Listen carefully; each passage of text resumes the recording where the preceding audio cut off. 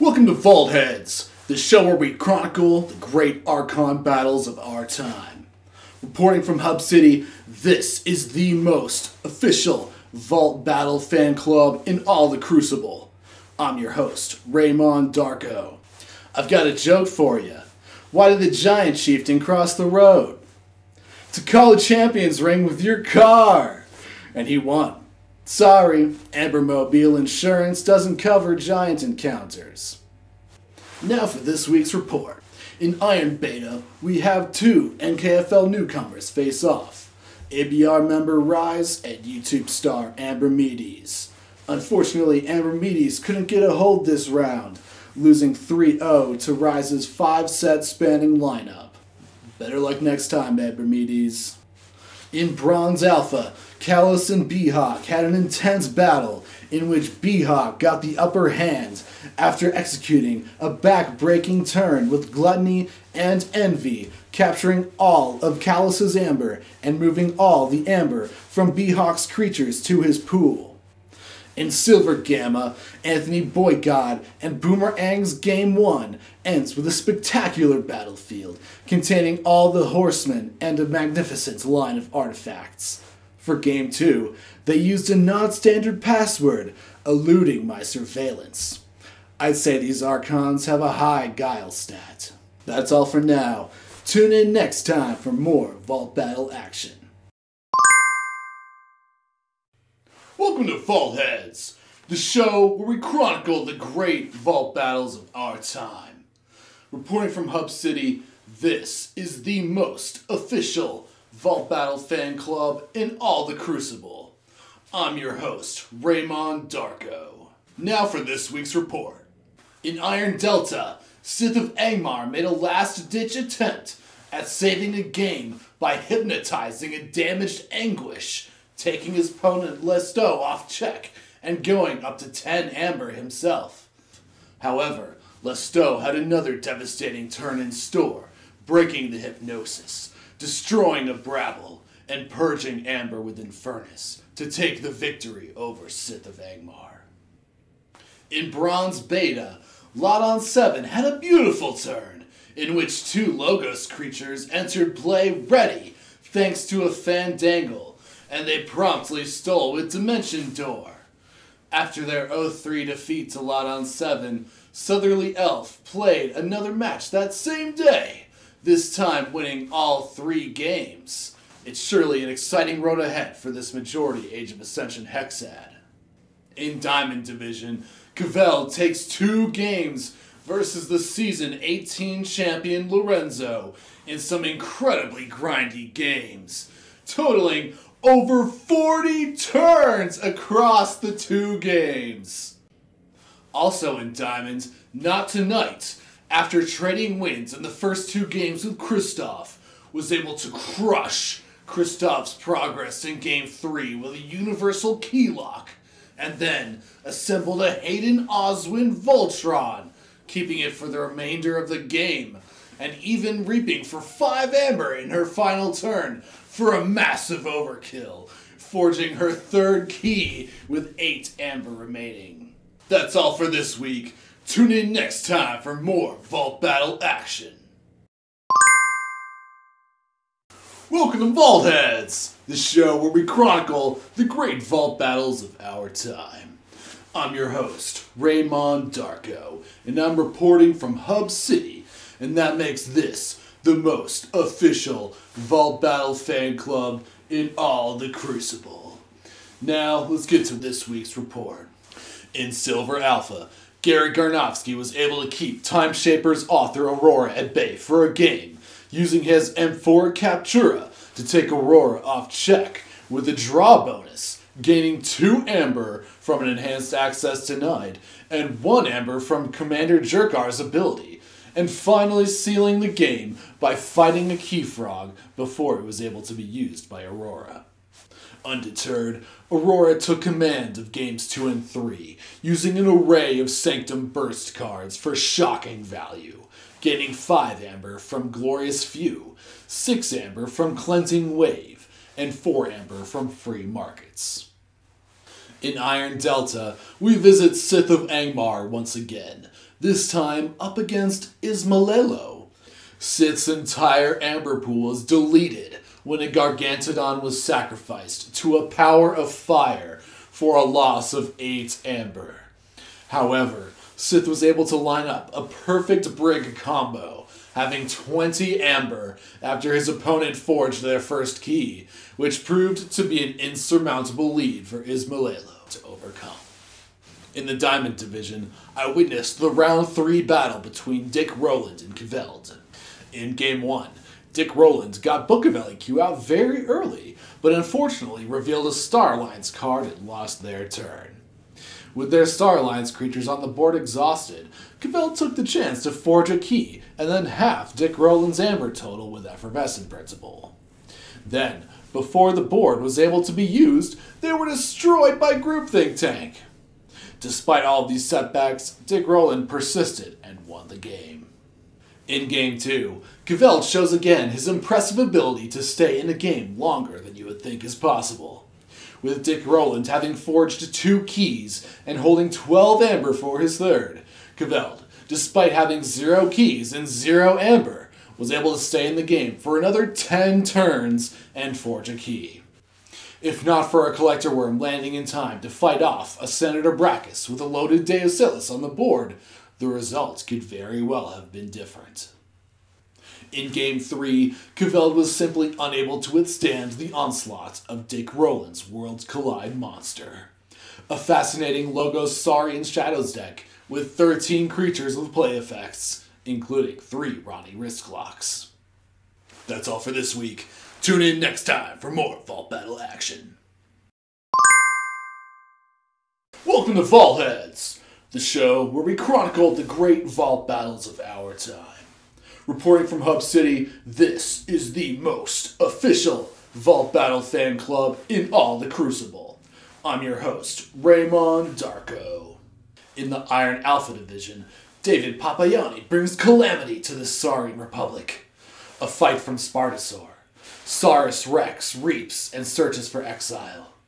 Odoak fights and returns an amber. Crassosaurus is played, capturing 7 amber from the opponent.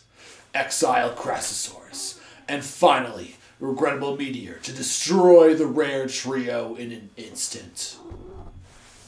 In the Silver Beta Division, God executed the second Incredible Worlds Collide Saurian combo to be featured this week. Leading with Senator Shrix and Exalting, they tribute 3 amber from the opponent's amber pool onto Shrix, as it's the only creature in the battle line. Next, a favor of Rex to use Shrix's effect to exalt again. 2 more creatures. They double Failing Strike to exalt their Odoak. Then, they drop 3 more creatures for good measure, and finish off the turn by forging their second key with Imperial Forge. In the Diamonds Division, Lorenzo shows his spirit is of the wilds, repeatedly using his Untamed house to extract untold amounts of amber. After having already gained 12 amber from Untamed, Lorenzo used Arise to set up a final devastating burst. Playing 2 Hunting Witches under a full moon, followed by 3 more creatures, Lorenzo gained 12 amber without playing a single amber bonus. That's all for this week. Tune in next time for more Vault Battle action. Welcome to Vaultheads, hosted from the Hub City Vault Battle fan club. I'm your host, Raymond Darko. We follow the great vault battles of our time. In the Diamonds Division, Christoph managed to assemble 3 EEs in his battle line. In one turn, they discarded a Harbinger of Doom and a Misery exploit, each triggering a wave of purging. Later that game, Christoph played 2 EEs once again, stole 4 amber, and finished the game right there with Obsidian Forge. Christoph didn't relent in games 2 and 3. He finished the match with a Disc Fatality, using a Rise to bring back Schuler and Drumble, bringing his opponent down to 0 amber and jumping to 9 amber himself. In Iron Gamma, I witnessed a battle of warring dinosaurs and cunning gambling. BF Raider called check for their second key with 10 amber. Their opponents, Alvad, had an interdimensional graft waiting for this moment and sprung their trap. BF Raider, however, cleverly used the gambling den to dampen Alvad's gains by naming the wrong house and losing 2 amber before forging and transferring the remaining amber to Alvad. After forging, Raider imposed his Saurian defenses, capturing 4 amber with tribute onto a Grimlocust Dux upgraded with Imperial Scutum. Alvad still had fight on them though. They immediately played 5 untamed cards, followed by Punctuated Equilibrium, which discarded 6 Semper Tyrannosaurus from their opponent's hand, stopping them from truly capitalizing on the captured amber. Even without the combo, BF Raider pushed for check on their third key. Alvad responded by playing their own tributes and destroying the opponent's creatures. This left BF Raider 2 amber short of forging, which they managed to gain at the start of their turn with Gambling Den for the exact win. That's all for this week. Tune in next time for more Vault Battle action. Welcome to Vaultheads! I'm your host, Raymond Darko. Hosted from the Hub City Vault Battle Fan Club, we bring you the greatest vault battles of our time. In Iron Gamma, Alvad and Rogue Ursa had a fun match. Alvad started the match off with fireworks, making a groundbreaking discovery to take a definitive advantage in the last lap. Rogue Ursa had some fun on their way to victory in Game 2, brawling with a trio of powered-up Rad Pennies. In Game 3, Rogue Ursa was caught in Alvad's trap, who had interdimensional graft waiting for the moment their amber-stacked daughter was destroyed. In the end, Alvad's amber total was halved by Effervescent Principle, but was still able to forge his third key with the 3 amber on Senator Shrix. In Silver Gamma, yours truly and God happened upon a gigantic matchup. Ultra Gravitron in one deck, Niflkong in the other. It just so happened that the gigantic creatures didn't meet on the battlefield, as the fight turned into a disc showdown. Each player had a haymaker of a turn.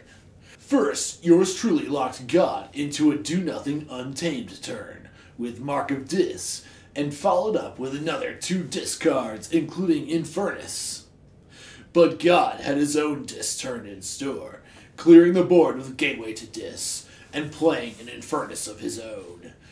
God turned out to be the champion of Dis that day, finishing the match with a Dis fatality, getting a one-sided board wipe due to complete ward coverage on their creatures.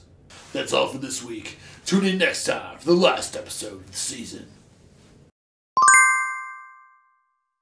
Welcome to Vaultheads, the show where we chronicle the great vault battles of our time. Hosted from the Hub City Vault Battle Fan Club, I'm your host, Raymond Darko.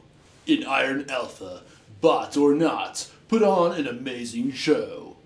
In one game, they took the win on the back of the great unfathomable beast, Omnipus, calling the same house 5 times in a row and reaping with the fearsome creature for 15 amber in total. While that game was a straight shot from beginning to end, the next game took a number of twists and turns before the first key was forged. Bot or Not played Universal Keylock early to slow the game down, and both players were determined to not be the one to break it.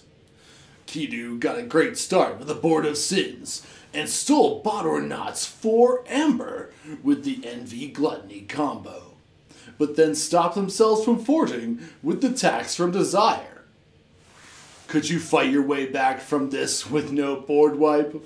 Well, Bot or Not can. They put Discombobulator and Wild Spirits on an enemy creature, which ensured their combo would go off. Surely enough, they went Supernova, playing a huge turn combining United Action and Punctuated Equilibrium. After some more clever plays, like combining the effects of Thorium Plasmates and Mini Groupthink Tank to damage and destroy some sins, they took control of the board and used their imprinted Murmooks to take the lead, eventually leading to a win. In Iron Beta, Rise put on a masterclass of untamed bursting. Even though Rise's opponent Ambert stole 3 Amber by hitting his strange ordination with Mindfire, his Chelonias quickly made up the difference and more. To finish the match, Rise showed that the first set, Call of the Archons, is a force to be reckoned with, combining Nature's Call, Dust Pixies, and Witch of the Eye for an incredible 14 Amber in one turn. And that's all for this season of Vaultheads. I hope you enjoyed all the fantastic combos and gameplay that the Nordic KeyForge League has to offer.